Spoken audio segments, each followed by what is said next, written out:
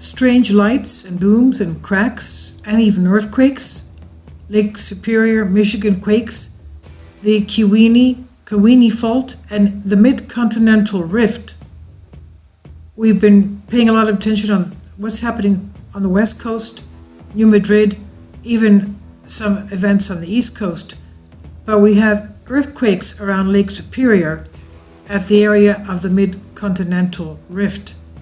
I am not a geologist. I don't know too much about what's happening in the area of the Great Lakes, but one of my viewers, Kevin Lancourt, has been directing me into what's happening in his area in Wisconsin, and he says that he has an app from the local weather showing earthquakes that he's always looking at, and he seems to, he directed me to, and I'll leave a link below for you, we'll look at it together, a live webcam showing us the Bayshore Park boat launch, and he's directing us to see the cracks that are on there. And also, I'll show you what he directed me concerning a video of the area with cracks, uplift. The pavement is totally destroyed, and he believes that it could be earthquakes. Now, USGS is not showing us, but the Canadian Geological Survey does show a quake on Lake Superior, on the side of Ontario, I believe. Unfortunately, USGS does not show what's happening in Minnesota. It doesn't show anything above what's happening above the US border, but we have an earthquake recently, December 1st, on the side of Ontario. And we'll look at what's happening here. You see the faults at the Appalachians and the faults going into Lake Superior. Let's take a look at that together so you can have a better view. Okay, this is the area of the cracked, okay. This is Green Bay Crime Reports Police Fire and Rescue, December 4th. Bayshore Park. This is what I'll show you later. Sorry about that.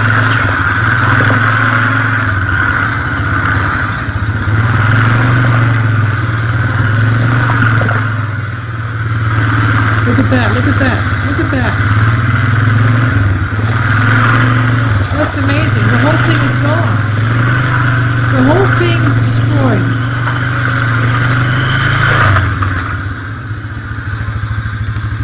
Snow on the banks.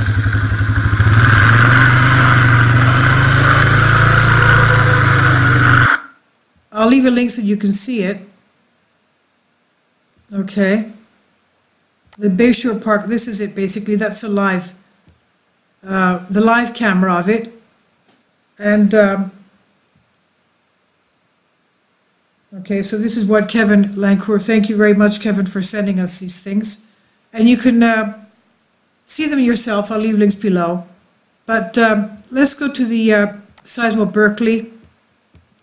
You see that this is it. This is the region here we're talking about concerning the loud booms and things like weird lights, flashing of lights, strange lights coming from the ground. And we've even seen the cracked up areas of the boat launch, the Bayshore, right there. So, do we have any earthquakes? Well, what we've already said many times before, USGS just basically stops here at the US-Canada border. But we do have the Canadian Geological Survey. It's not as good, but this is it. We've had a big one here today. Okay, Northwest Territories right there. Yukon Territories. Okay, Dawson. And this one here. This is it. Actually, I don't know where that is. Is that on the US border? That's on Ontario. That's Ontario. Okay. 18 kilometers depth, 2 magnitude on December 1st. So that's, as you can see, right on Lake Superior. Okay, right there.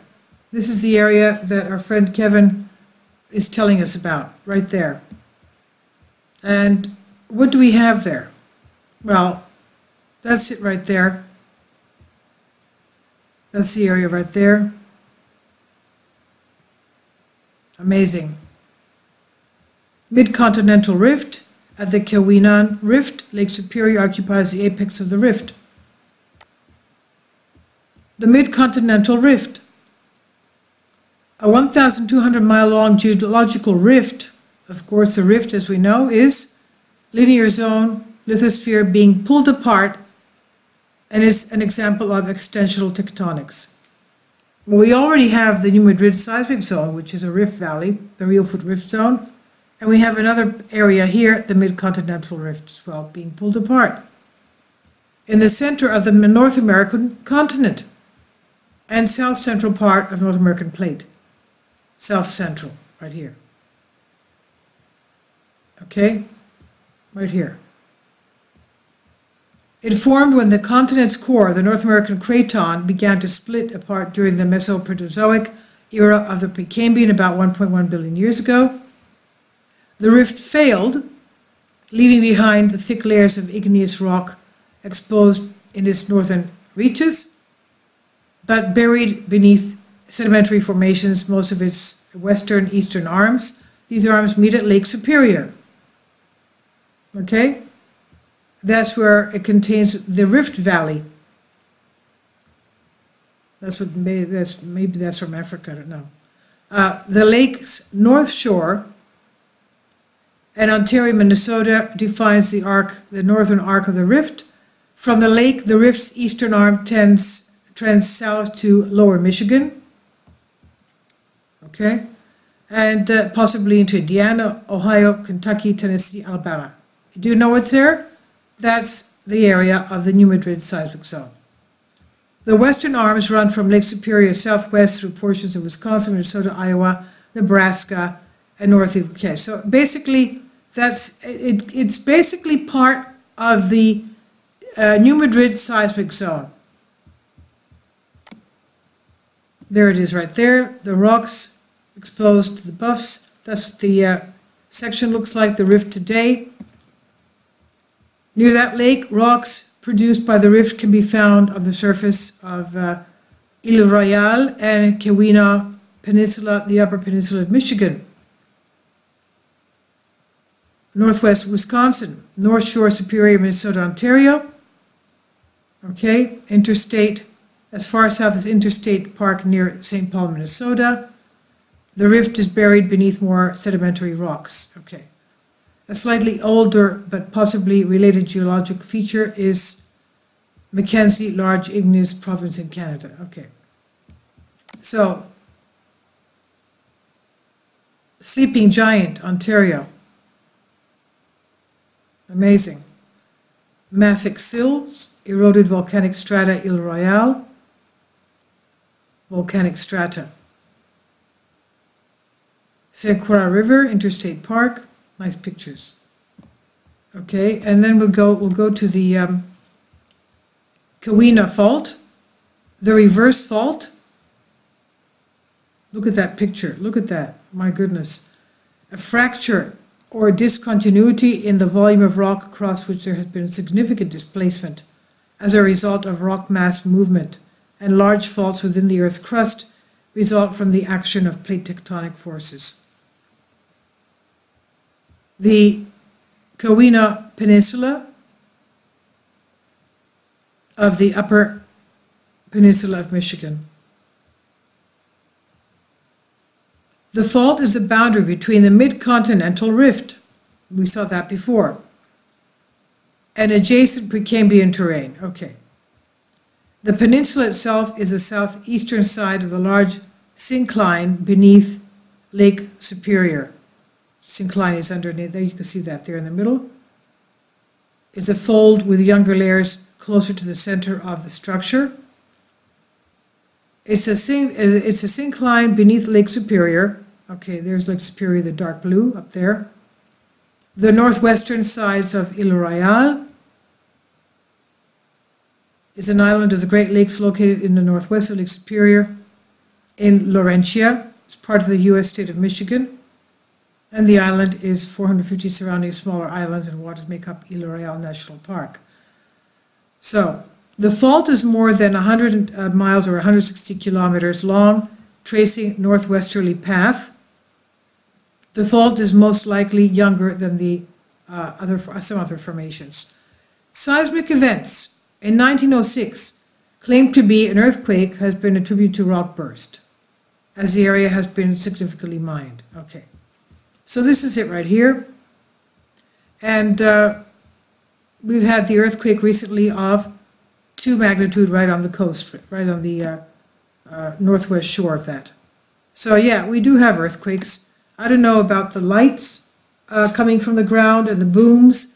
We'll have to look into volcanic, I don't know if there were volcanoes in that area.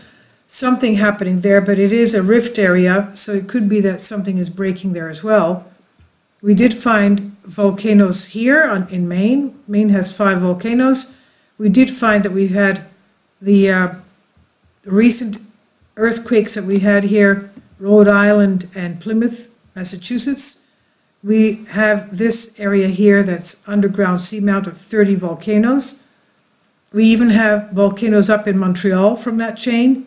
And I used to live in Montreal, so I was shocked to hear that, because I was going up to Montreal so many times, and that's a volcano. Beaver Lake is most probably the crater, who knows? But I shouldn't laugh about that. So we'll see what's happening there as well. But that is a part of the Mid-Continental rift, going all the way down to the New Madrid seismic zone. So I don't know. So since that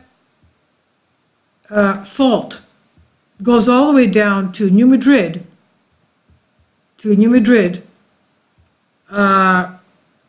on this section here, we have this section here, we have this section here.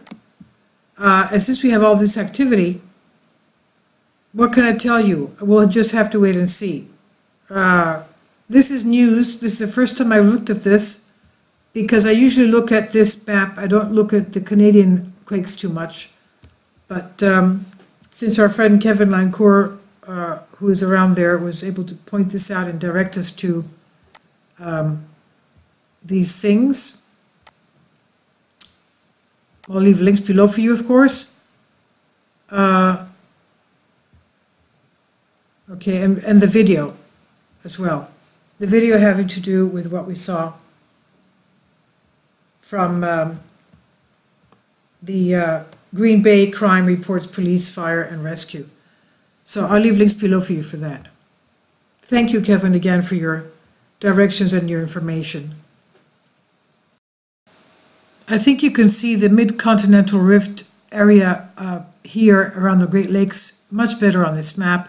As you can see, it touches, it's that grayish oval ivory colored thing around 2 o'clock in the center of the map, and that goes over the Great Lakes, coming down to that light blue line. That's the crack that we have going from Vancouver Island through, from the west coast through Seattle, through Yellowstone.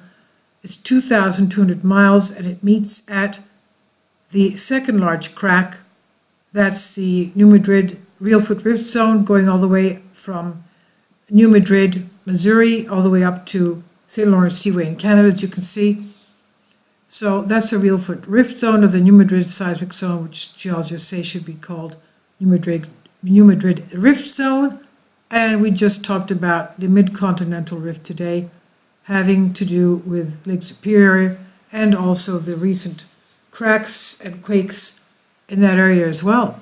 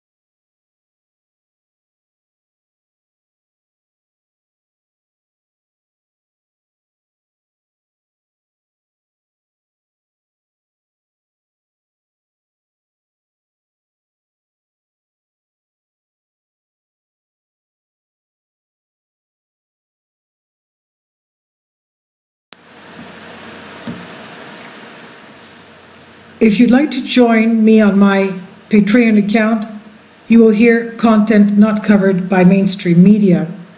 These riveting stories will be based on my research, and I will state my opinions and give my personal insight on diverse and controversial subjects and world events not covered by mainstream media, and not supported by YouTube guidelines. So whatever I have on my Patreon, most of those will not be on my YouTube channel. Please consider becoming a member today. More of the most significant and important videos will be on my Patreon channel. Your support helps me to continue my research and keeps this YouTube channel alive. And we depend on your support, your generous charity, because we help economically challenged families here in Athens, Greece, in Kapota, and we also help the young generation with university tuition and the community around our church. Thank you.